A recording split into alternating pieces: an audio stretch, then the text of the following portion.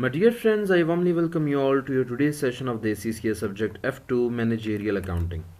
Dear friends, in the previous lectures we had discussed about what budgeting is and what kind of budgets can we make. Our today's lecture is also related to a special kind of budgeting that is known as capital budgeting. If you follow the Kaplan book, so this is the chapter for number 14 that you guys can find in the Kaplan book. And before we move forward and begin this chapter formally, and before I actually explain this terminology of capital budgeting to you, let me tell you guys a brief background of this chapter. Why is this kind of budget made? What is the purpose of the production of this kind of budget? And this would be a kind of a revision for you guys because you have studied this introduction briefly in your ACCA subject F1 that is now known as business technology, and you guys might have studied accountant in business. All right, moreover, the details that I'm going to the things that I'm going to tell you, the details of these things will be studied later in your ACCA subject SBL. All right, so dear friends, let us talk about the organization as a whole. Let us talk about a company. So we know that in a company there are different layers of management. The first and the most important layer of management in the company is basically known as the strategic management, and this is the superior most management that mostly comprises of the senior management and the board of directors. The second layer of management is basically known as the tactical management, and the tactical management usually comprises of the senior managers and the middle layer managers. Whereas the third category of management is basically the operational management, and this consists of the middle management and the lower management. The strategic management is responsible for making strategic decisions, that is the strategic decision making. The tactical management is responsible for overseeing the decisions that are for a shorter time period but much longer as compared to the operational management.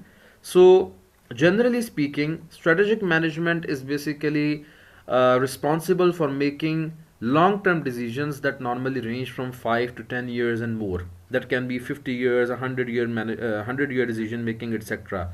A more broader plan, a plan for a very long time, long oversight. All right. Whereas a tactical management is responsible for making a plan that can be from 1 to 3 years, etc. Whereas the operational management is basically that management that is watching over the day-to-day routines, the production, the sales, the purchasing, the selling, etc. And this management is responsible for making decisions that might be for 1 week, they can be on the monthly basis, or at maximum for a period of 1 year. Dear friends, when we talk about the strategic management process, so the purpose of strategic decision making is basically to offer a guidance to the company as a whole about how can we improve the performance of the organization. All right, once the performance is improved, what will be achieved? Competitive advantage is achieved, and you can say that if you achieve competitive advantage, then automatically the performance can be improved. Whenever we are talking about the performance of an organization, so it is normally analyzed by comparing its profitability with some sort of benchmark. That benchmark can either be the financial results of that organization over the past years, or it can also be comparison of the financial results of that organization with other companies or other factories in that particular industry. And the third important reason for doing strategic decision making is to maximize the shareholder value, because this is sometimes, and if you talk about listed companies, so it is mostly the mission and goal of all organizations to maximize the shareholder value. Now I'm not going into a detail of all these three terminologies, however it is competitive advantage that I want to discuss a little further. Competitive advantage, if you just explain it in layman language, it is basically an explanation of the concept about how is our company better than our competitors. This is basically, you can say, some additional value that we are offering to our consumers that the consumers cannot obtain from our competitors. And this is normally because we have some sort of distinctive competencies, and we have the capability of deriving profits from those distinctive competencies. All right, now let me just write it down over here, that from where do competitive advantage is achieved. Let me just write it down completely over here first of all.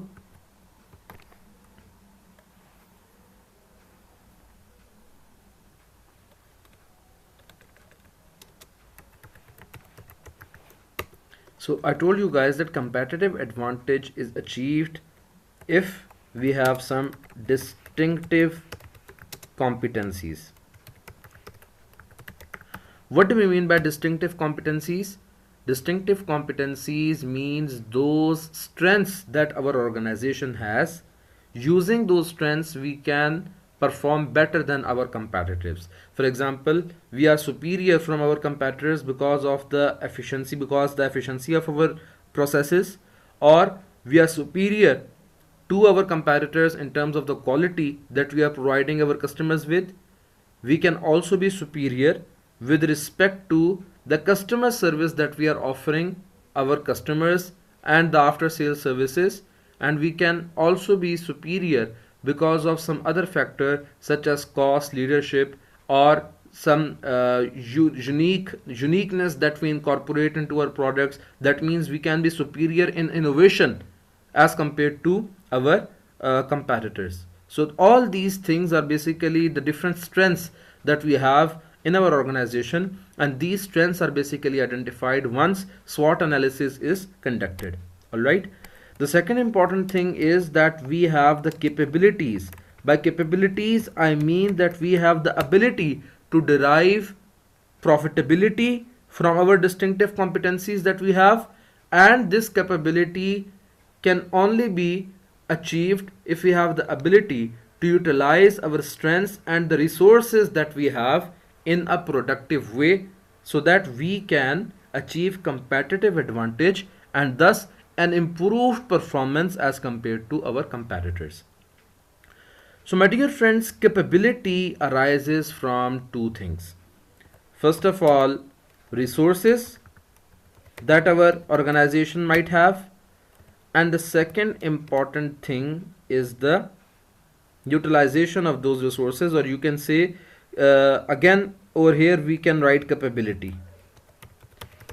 We are talking about distinctive competencies and competitive advantage together, that how, from where do these things originate. So first of all, we are talking about resources. By resources, we can mean either the tangible resources or the intangible resources. Tangible resources are basically those resources that we can easily touch, that have a physical existence. For example, our machinery that we utilize in our mills, in our factories, the furniture that we have, the vehicles that we have, the office building, the factory building, cash, similarly other investments that we have made. All these things are basically resources, economic resources, that can help us generate further money or generate profitability in future. Similarly, resources can also be those economic resources, those things that can help us generate cash flows in future. All right. Moreover, resources can also be intangible. Again, when we talk about intangible, so basically we are talking about the International Accounting Standard number 38, intangibles. Again, intangibles are our assets. For example, the goodwill that our business enjoys in the market, the reputation. We have some sort of copyrights, we have some sort of mastheads, we have some sort of, you can say, formula approved, and we are basically obtaining royalty from people who are using it, etc. So all these things are basically our resources that can help us have an edge over our competitors. For example, we have made a certain formula and we have got it patented. That means that only we can use that formula and nobody else can imitate us. Nobody else can use that formula. So now, because you have a formula that can help you perform better as compared to your competitors, so this means that your product that will result after utilizing that formula, obviously that product will be of a better quality, might be, or maybe your product is produced in an efficient manner, due to which you have succeeded in controlling your cost and thus maximizing your profitability, etc. So in order to sum this up in a nutshell, let me tell you guys one thing, that normally we are talking about resources. Resources generally mean the assets that an organization has, and to be more specific, the fixed assets or the non-current assets that an organization possesses. Alright, capability is the same thing, that you have the ability to utilize these resources to the maximum benefit of your organization. So dear friends, whenever we are talking about strategic planning, I told you that strategic planning has three broad purposes. The number one purpose is to improve performance, and the second purpose is to achieve competitive advantage, and the third purpose is to maximize the shareholder value. So let us suppose that you are the members of the board of directors of an organization. You want to make the business flourish. So obviously you will have some sort of ideas in your mind that over the period of time, where do you see your business? This is basically the mission statement, the vision of the organization, the goals that you want to set for the organization, and the values that you want your organization to have. All right.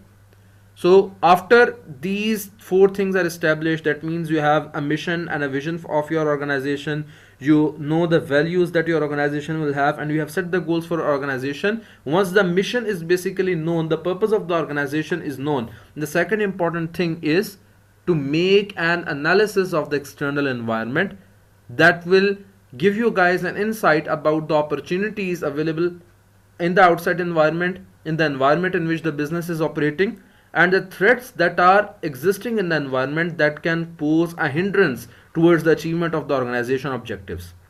Once we are done with the external analysis, we then focus our attention on analyzing the internal operating environment, and this will give us an insight about the strengths that we have and the weaknesses that we have and the limitations that we have. So now once we know the purpose of the organization, we know the strengths, we know the opportunities and threats that are available to the organization, and we are also aware of the strengths and weaknesses and limitations of the organization. Now the board of directors will actually develop a strategy so that the strengths of the organizations are utilized to turn them into the most favorable situation for the organization, and also to develop a strategy that will help the organization to cope up with the limitations it has, or the the limitations it has and the threats that it faces. Once the strategies are developed, then the strategies are basically implemented. So dear friends, in order to maximize the profitability, we need resources, and in order to plan for those resources, this is one of the important part of the strategic planning process. All right, so dear friends, whenever our organization plans for purchasing or investing in capital assets, this is basically known as the concept of capital budgeting. All right, so dear friends, let me tell you one thing, that whenever we spend anything, whenever we spend money, that means whenever money leaves our pocket or our bank accounts, so all that outflow of cash, all that outflow of money is basically known as an expenditure. Now expenditure is of two types. One kind of expenditure is basically known as capital expenditure, and the other kind of expenditure is basically known as revenue expenditure. Capital expenditure is normally that expenditure that is incurred for a long term purpose. I purchase a car. Now obviously I have to pay to the car dealer or the manufacturer or the company from where I am purchasing this car, either through cash or through some sort of liability that I will discharge later, for example paying through the bank on a lease or similar arrangement, for example notes payable, etc. Or either I am paying through some other exchange transaction. For example, I am purchasing a car, giving my existing car to the dealer in return, and giving some additional amount of money as well. All right, trade in allowance, etc. So I have to spend some money, means this is an expenditure, but this expenditure will last for a long period of time. We all know that if a car is maintained and it is basically taken care of, so it can last for up to 20 years. 15 to 20 years is basically a normal useful life or economic life of a car if it is kept maintained and in a good working condition. All right. So these kinds of expenditures are basically known as capital expenditures, and they are actually capitalized as our long-term assets. And when we talk about the presentation of this expenditure in the financial statements, so they basically form part of the statement of financial position or the balance sheet of that particular organization. Whereas revenue expenditures are those expenditures that are incurred on a day-to-day basis. For example, I purchased a car, that was a capital expenditure, and this is basically a purchase of an asset. Capital expenditure is always the purchase of an asset or such an improvement of an asset that either enhances its useful life or it enhances its value to some material extent. Whereas when you repair that asset or when you try to maintain that asset, all the expenditure incurred for this purpose is basically known as the revenue expenditure. For example, I purchased the car, that was a capital expenditure, but now I have to refuel it after intervals. This is a revenue expenditure. I have to look after its tires so that they are well inflated. So this is basically an expenditure that is known as revenue expenditure. I have to keep its mobile changing after intervals. This is a revenue expenditure, etc. All right. So this is basically two broad categories of expenditure. Expenditure can either be capital in nature or it can be revenue in nature. So now let me take you guys to your book and let us see the concepts that we have to discuss today. So this is the chapter capital budgeting, and this is basically the overall things that we have to discuss in this chapter. First of all, this is the name of the chapter, capital investment appraisal. Appraisal is basically an English term. You guys might have heard a lot of time a word as performance appraisal. What is performance appraisal? It is basically an activity where the performance of employees is evaluated by the management, and on the basis of superior performance or better performance or good performance, those employees are rewarded, and where the employees are not meeting the mark or they are not meeting their deadlines or some other things, so obviously they are reprimanded for this, and sometimes decisions for retaining employees and for letting employees go is also made on the basis of performance appraisal. So appraisal is basically, you can say, an analysis of a situation. So capital investment means investment made in capital assets or long-term assets. It can either be an investment, it can either be in a machinery, it can either be any sort of asset that is intended to be used for some sort of business. Capital assets or long-term assets are basically very important for running a business. A simple example is that if you do not have an office facility, if you do not have a factory, if you do not have plant and machinery, obviously you cannot start a manufacturing business, because you need to have some sort of plant and machinery to produce the products that you want to make. Even if you do not require any material asset, even then human resources is important. For example, if you want people to be employed instead of machinery and they actually make the asset physically for you, even then you need some sort of machinery. For example, in order to cut wood, you need an axe. All right. So an axe is also, you can say, a kind of a capital asset because it has an extended useful life. All right. So capital investment appraisal means that making an analysis whether the investment that we are making in a capital asset, is it worth doing it? How will we calculate whether it is worthy or not? Obviously, there are certain formulae, certain processes that we have to do that we will discuss later in this chapter. But in order to give you guys the concept of what capital investment appraisal is, it is basically a process that we analyze the transactions, we analyze our idea of investing in a particular capital asset, and we see after doing some calculations that whether investing in that particular asset will be beneficial for the company or not. All right, so we have to discuss the appraisal process. We will discuss compounding and discounting techniques. We will also see this discounted cash flow techniques and the traditional techniques. So capital investment is what I have told you already. So many different investment projects exist, including replacement of assets, cost reduction schemes, new product or service developments, product or service expansions, statutory, environmental and welfare proposals. All right, so over here cost reduction schemes basically is another name given for introducing a new machinery that will help our operations to become efficient. When our operations become efficient, so there are, you can say, at least two implications. The first implication is that lesser raw material will be used, or if you rephrase this sentence in a better way, you can say that more output can be generated from the entered amount of input. All right, secondly, it is possible that the machine that you introduce, that machine is capable of doing work equal to 100 employees alone.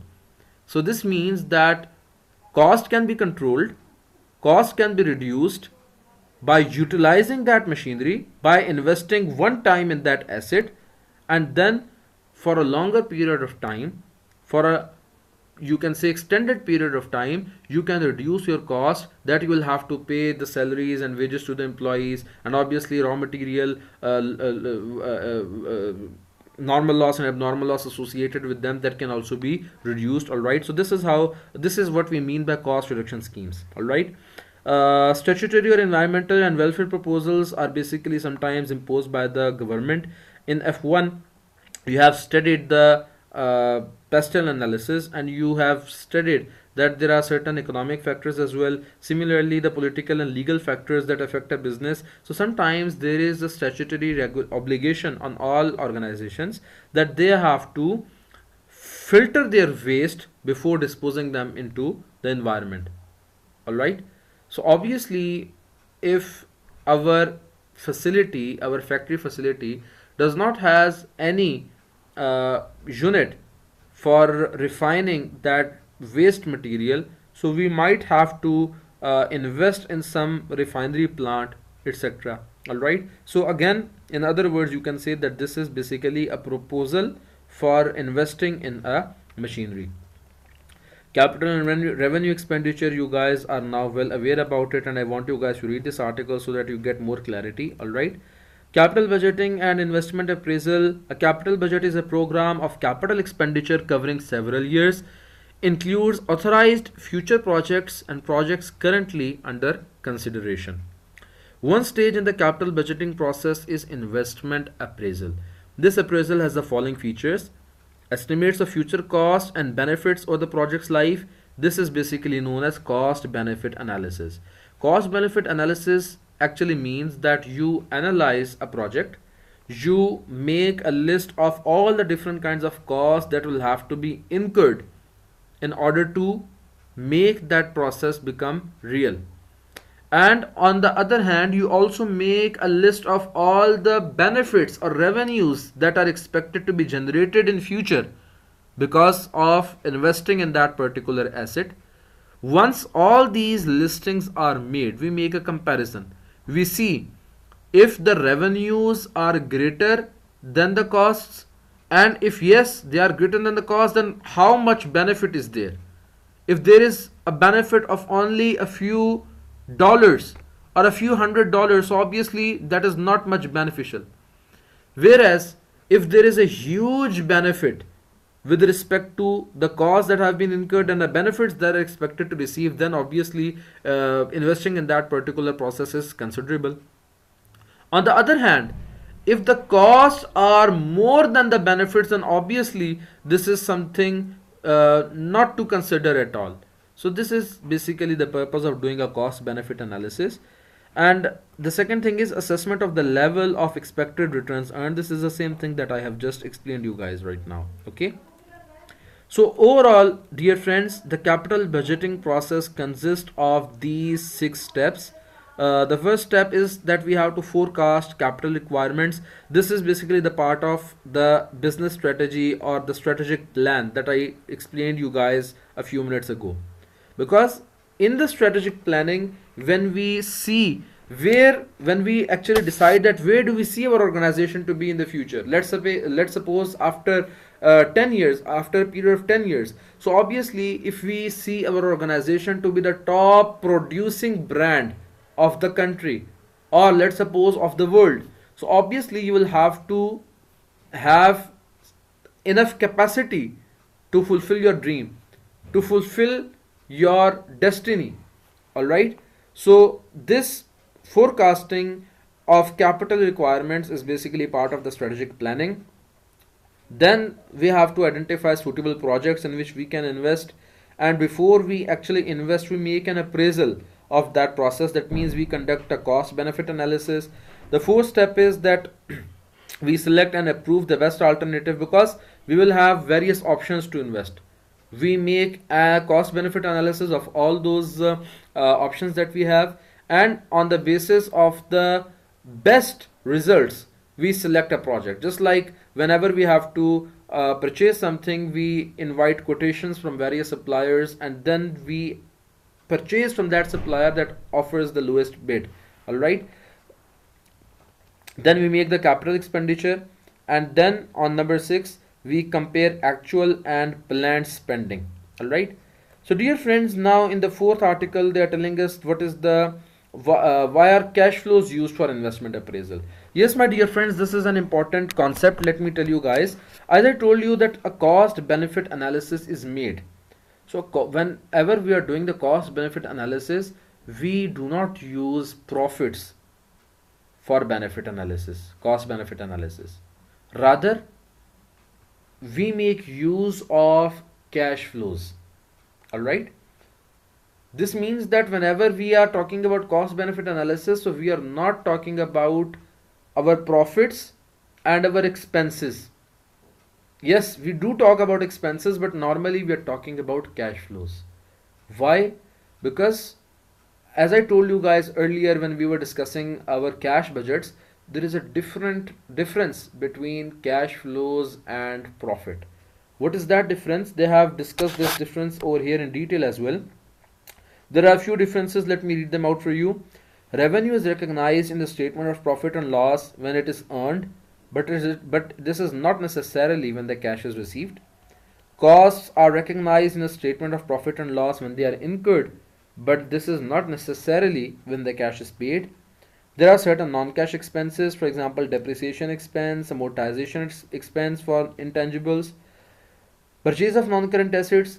These are often large cash outflows of a business, but the only amount that is charged to the statement of profit and loss is the annual depreciation charge, not the entire cost of the non-current assets. Similarly, when you sell the non-current assets, so basically the amount of profit and loss that you have made in that transaction, only that profit or loss becomes part of the statement of comprehensive income and not the cash receipts. Means that profit is different than the receipt of cash. Similarly, financing transactions. Some transactions such as issuing additional share capital and taking out or repaying a loan will result in a large cash flow either in or out of the business, but this will have no effect on the profit figure at all. Alright. So dear friends, whenever we are making a cost benefit analysis, there is one thing that we have to make sure. The thing is that the cash flow should relate to future. And the second important thing is that the cash flows should be relevant. Whatever expenditure, whatever cost have been paid in the past, they are done for. They do not have any benefit to come in the future. Let me elaborate what I have just said. Whatever decision was made in the past, that was for the past. It will have no impact on the future. For example, before starting a project, we made a feasibility study. Now we expended some money on that feasibility study. We engaged some firm to make an analysis of the pros and cons of spending in that particular asset or that particular project that we were interested in. and let's suppose that the firm came up with the conclusion that yes, it is beneficial for us to invest in that project. Now, on the basis of this feasibility study, yes, we will make an investment, but there is also an other perspective that you guys have to keep in mind, because I want to explain a concept to you. It is also possible that the feasibility study was not in favor of us to spend in that asset. What will we do then? Obviously, we will not invest in that asset. So what will happen to this cost? Obviously, this cost will be treated as an expense in the statement of comprehensive income. Alright. So dear friends, all decisions that are taken in the past, they are not relevant for decision making. Alright. All those expenditures that have been incurred in the past are not relevant for future decision making. Therefore, whenever we are making a cost benefit analysis, we are actually talking about the future. So only the future costs are relevant, number one, and the relevant costs should be used in order to make a cost benefit analysis, because cost benefit analysis is a kind of decision making technique. All right. So now what are what kind of cost should we consider? Future cost and revenues. It is not possible to change what has happened, so any relevant cost or revenues are future ones. Means we are talking only about the future cash flows, either cash inflows or outflows. The second important thing is cash flows. We are not interested in profits and expenses or losses. Actual cash coming in or leaving the business, not including any non-cash items such as depreciation and notional cost. And the third thing is incremental cost and revenues. Incremental cost means any change in the cost or revenues that will be expected if we adopt a particular project. Now let's suppose that we are trying to invest in a particular project, and in making the cost benefit analysis, we find out, or we already know before conducting that benefit analysis, that if we invest in that project, there will be no addition in our costs, or there will be no addition in our revenues. So this kind of any cost that will not be any revenue, or any cost that will not be affected by initiating a new project, such costs and revenues are also not relevant for that project. Alright, for example, I have a supervisor. Now I am paying this supervisor some salary. He is working on salary with me for, let's suppose, 10 hours a day or 8 hours a day, whatever the arrangement on the is on the basis of the agreement I have with him. So I start a new project. Now I ask my supervisor to look after 2 projects instead of 1, and I am paying him the same salary. So in order to make a cost benefit analysis for the second project, shall I include the salary of the supervisor or not? Obviously no. Why? Because I'm already paying an amount to him, and if I start a new project without increasing the salary of my supervisor, this means that there is no additional cost for me with respect to the supervisor's salary that I could include in the project B while making the cost benefit analysis for it. Alright. So this cost means the cost of salary of my supervisor is not relevant in order to conduct the cost benefit analysis for the project B. However, if I increase the salary of my supervisors, saying that now you have to look after 2 projects, so you must you should have a raise. So now the amount by which I am raising the salary of my supervisor, this amount however is relevant to the project B, because if he was not engaged in that project, his salary would not have raised. So this is basically an incremental cost that I have to pay because I am starting the new project. Alright. So these are the different kinds of relevant cost. Differential cost is basically the cost that I have just explained to you by giving the example of the supervisor. Opportunity cost is basically you can say, let's suppose that you have 2 alternatives. You have an empty facility. The two alternatives are that you can rent out that facility to someone and enjoy the rent income, and the second alternative is to employ some machinery in that facility and start production and obviously sell that production. Now you have two choices and you have to select one. What will you do? You will make a cost benefit analysis.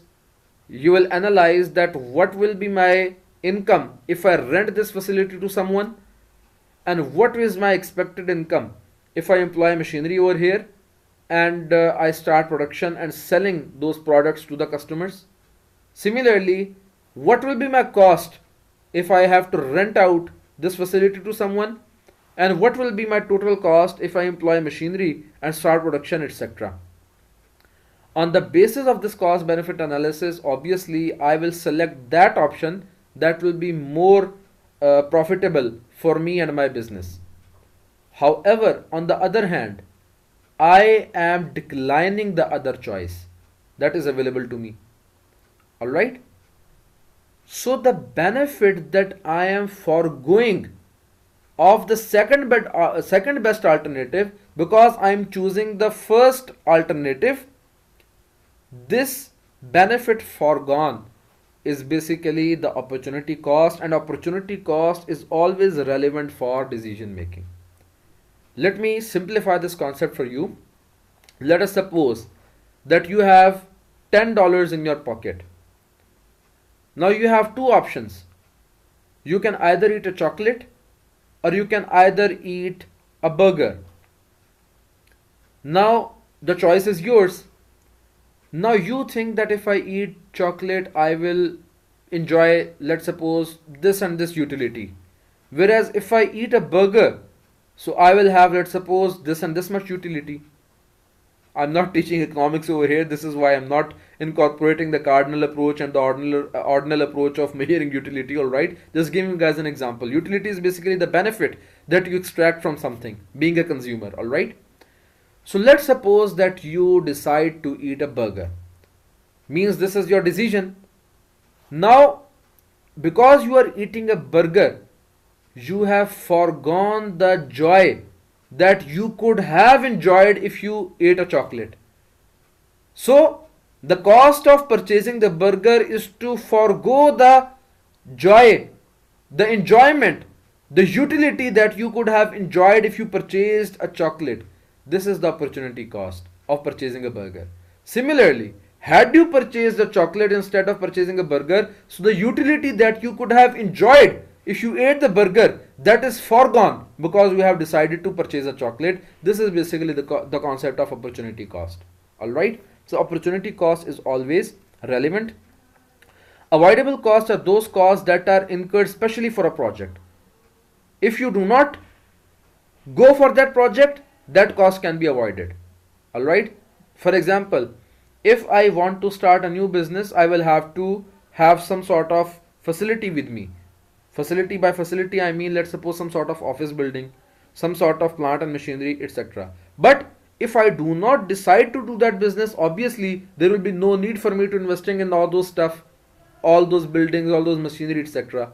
So such costs that can be avoided if a particular decision is not taken, such costs are basically known as avoidable costs, and obviously always the avoidable costs are relevant for decision making. And over here there are certain kinds of costs that are non-relevant. Sunk costs, for example, sunk cost means those costs that have sunk into an ocean. Now this does not actually mean that they are sunk into an ocean.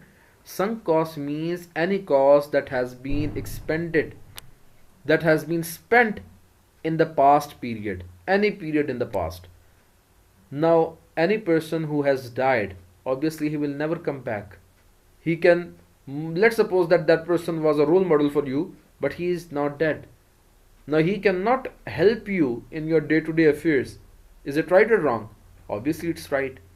So any cost that has been spent is basically non-relevant. Fixed costs, for example, they have to be spent whether or not anything happens or not. Let's suppose that there is a class There is a classroom. Now if there is one student, the organization, the college, the university still has to have a class so that the student can sit. And let's suppose that the class is full of students. Let's suppose that there was a capacity of 100 students to study and 100 seats are filled by students. So even then you have to pay the same rent. And if there is only one student, even then you have to pay the same rent for the room. Alright. So this is basically a sunk cost, or you can say a fixed cost. Committed costs are also the same thing. Any cost that you have committed to pay, whether or not you receive any benefit or not, this is also a sunk cost, a kind of sunk cost, or a non-relevant cost. Non-cash flow cost means cost, for example, depreciation that has no cash flow associated with it. General fixed overheads, I have just given an example. Carry amount of non-current assets. This is also a non-relevant cost because accounting treatments or accounting conventions are used to find out what is the carrying amount of a non-current asset. Alright, so this is basically a non-relevant cost. This is an illustration. I want you guys to read it. This is basically regarding what kind of cash flows or what kind of cost will be treated as relevant and what kind of cost will not be treated as relevant. Alright, however, there is something important in this example that I want to share, so just give it a read. A company is evaluating a proposed expenditure on an item of equipment that would cost $160,000. A technical feasibility study has been carried out by consultants at a cost of $15,000 into benefits from investing in the equipment. It has been estimated that the equipment would have a life of 4 years and annual profits would be $8,000 after deducting annual depreciation of $40,000 and an annual charge of $25,000 for a share of the existing fixed cost of the company. So what are the relevant cash flows for this investment?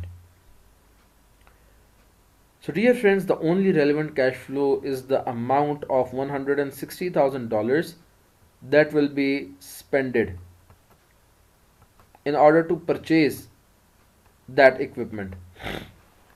This is the only relevant cost. Why? Because technical feasibility study is a sunk cost, and we are not talking about profits right now. Moreover, depreciation is a non-cash cost, and $25,000 is basically fixed cost. So fixed cost, as I told you, they are also a kind of sunk cost. So obviously these are also non-relevant. All right.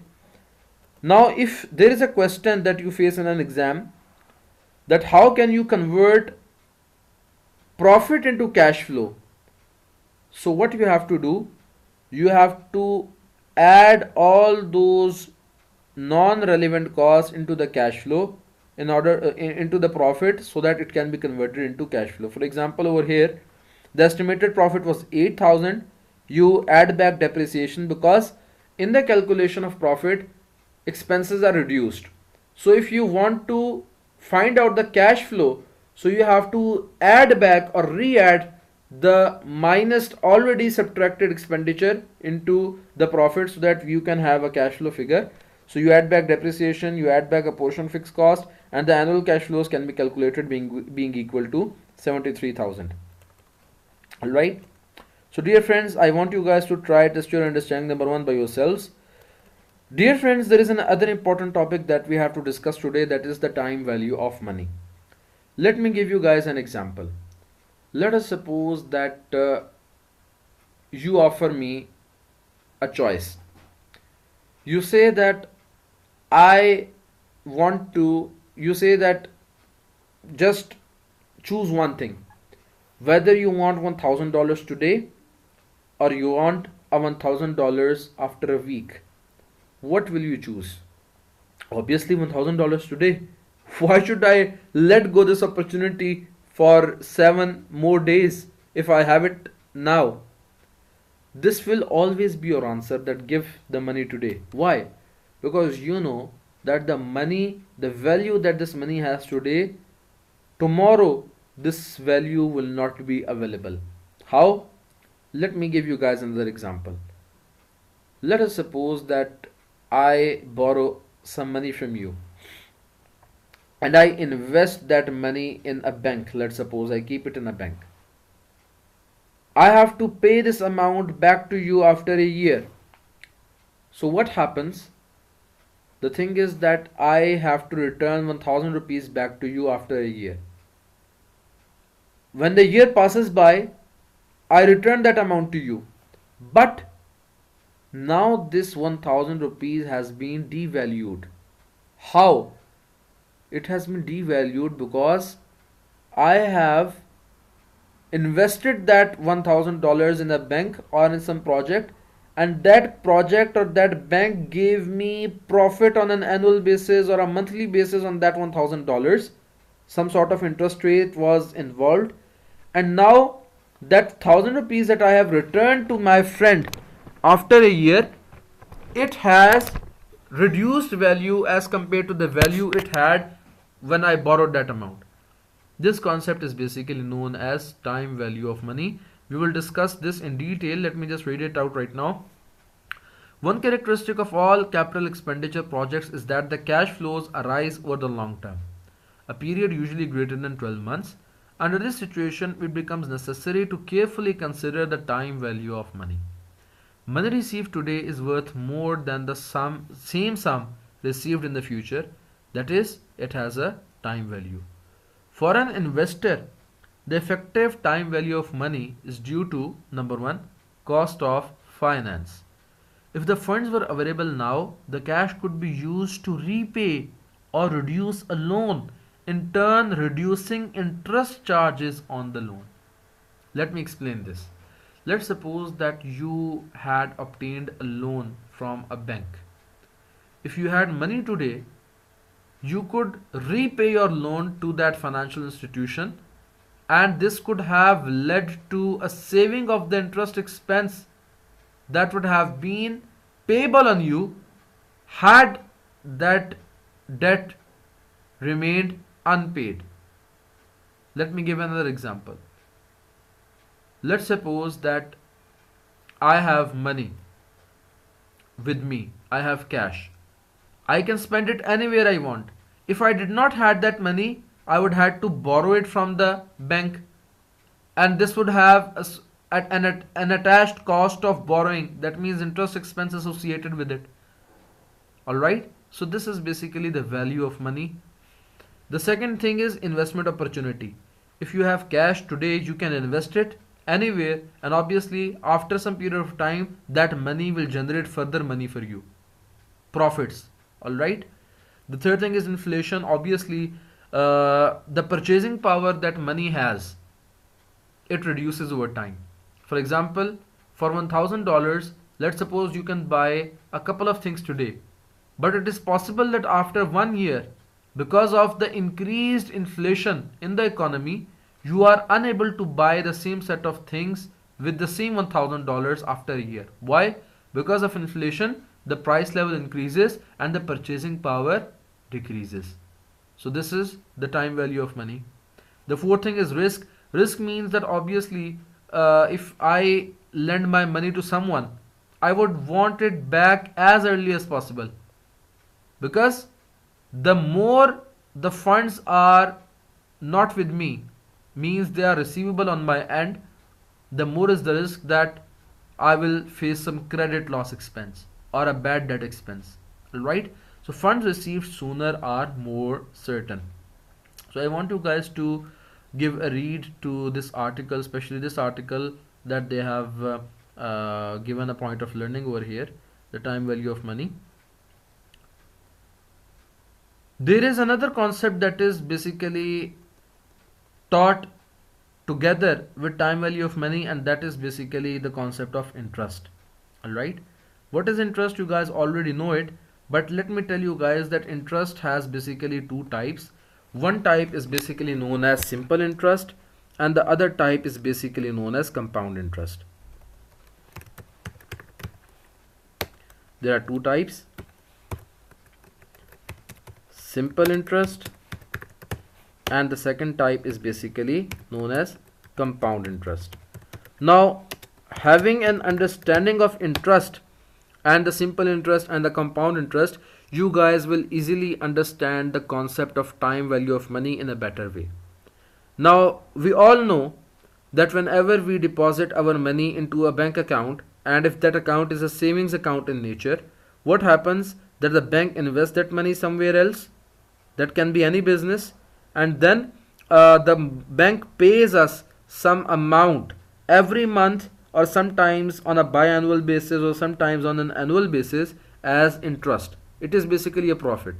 Now there is a conflict if you talk about Islam, whether this amount is basically usable for us, or it is basically not usable for us in terms of whether it is halal or whether it is haram. We are not discussing that debate right now, all right? But I'm just teaching you guys a concept that is important for us to study, to learn what is happening in the economy as a whole. So dear friends, simple interest is basically a concept where there is a principal amount. Let us suppose that you take a loan from the bank. What happens that when you have to repay the loan, you have to pay some amount in excess. Now that amount in excess is basically interest. Okay. So how is that interest calculated? On the basis of the method of calculation, there are two types. It can either be simple interest, it can either be compound interest. Let me tell you guys the formula first of all. In order to calculate simple interest, there is a formula. Simple interest that I am abbreviating over here as S dot I is equals to P multiplied by R multiplied by N, where P is basically the principal amount. Principal amount is that amount that you obtained as the loan. For example, I was in need of $10,000. I borrowed that money from a bank. So P is the principal amount. That means $10,000 is the principal amount. R is the rate of interest.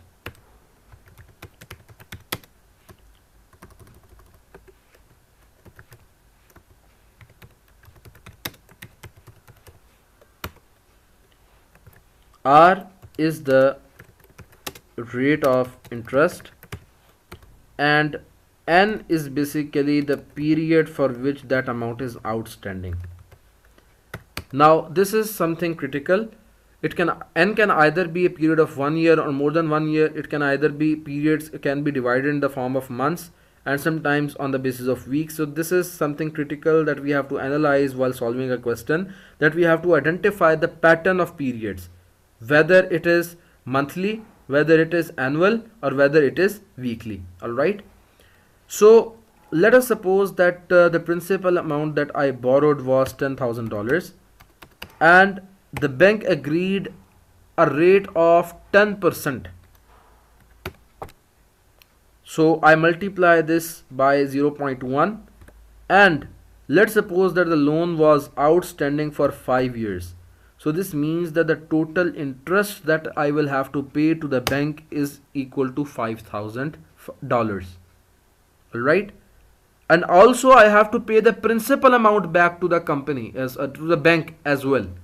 So this means that the total amount of money that I will have to repay the bank will be the sum of 5,000 and 10,000. This becomes equal to $15,000. So there is also a formula for simple interest. This is basically the future value that I have to pay to the bank. Let me just highlight it in yellow and write future value against it so that you guys understand the concept. The amount that I have to repay the bank after the maturity period of this loan, this is basically known as the future value that I am abbreviating over here as F dot V. All right. So there is a formula that is used to calculate the future value. Future value is equals to present value or principal amount plus P multiplied by R multiplied by N. That means the formula for interest. So in order to calculate the future value, let us use the same example. 10,000 plus 10,000 multiplied by 0.1 multiplied by 5, and this is calculated to be equal to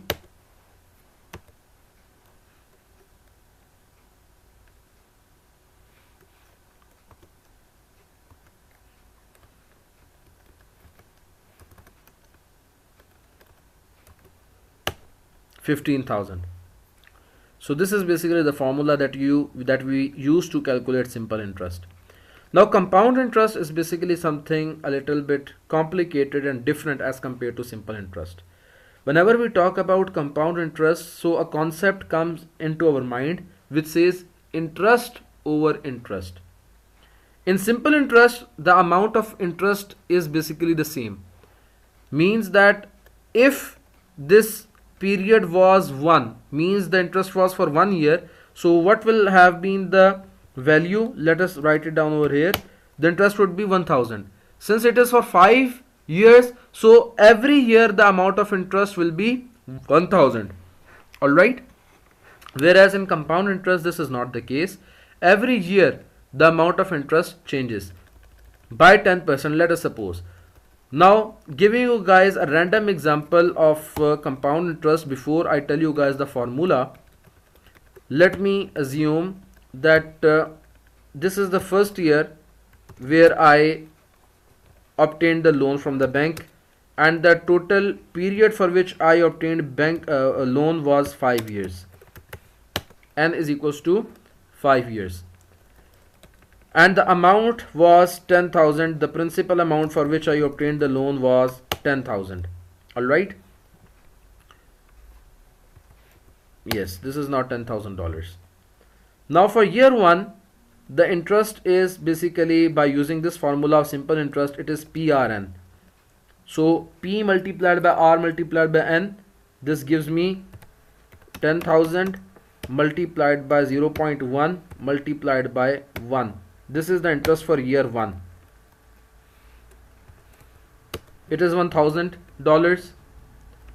Now for year 2, the total balance shall be calculated first.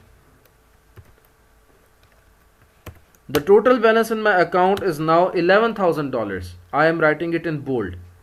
Now in year 2, the interest percentage will be calculated using 11,000 as the principal amount. So now in order to calculate this, what I will write 11,000 multiplied by 0.1 multiplied by 1, because again I am calculating this interest for a single year. The period is 1. Now the interest is calculated to be equal to 1100. For year 3, before I calculate the interest, what I have to do, I have to calculate the sum of my existing account balance, and now it is calculated to be equal to 12,100. And now this interest percentage will be applied on this, and then the interest for year 3 will be calculated. Now as you guys can see, the amount of interest is basically increasing every year. In year 1 it was 1000. In year 2 it is 1100, means that there is an addition of $100 in the interest. In the third year it is 12,100. So this means there is a further addition of interest in year 3. Let us calculate it. 12,100 multiplied by 0.1. This gives us 1210. So when you subtract 1210 and 1100, you find out that now there is a further increase of $10 in the third year. So this means that the value of interest does not remain the same in compound interest, rather it changes every year. So there is a formula that we use to calculate the future value. For future value means the amount that we have to pay after the maturity of this loan, etc. So the formula for compound interest is future value is equals to present value, or P, into 1 plus R raised to the power N. Now P is the present value or the principal amount, R is the same, and N is also the same. So now let us suppose that we have to calculate the future value. P is 10,000 as I told you guys earlier, and 1 plus 0.1, that was the rate. And now let's suppose that we are talking about 5 years. So we raise this to the power 5. This is basically the answer that we get. This is the future value, that after 5 years we have to pay $16,105 approximately. and the principal amount was 10,000. So this means that we have to pay an additional $6,105 in future. So this means that $10,000 that we borrowed today, they are equal to $16,105 of tomorrow, or after 5 years. After 5 years, the value of $10,000 today will be $16,105. So this is basically the concept of time value of money. So dear friends, we take a break today, and in our next lecture we will discuss more things about capital expenditure and how do we make different kinds of cost benefit analysis. Thank you.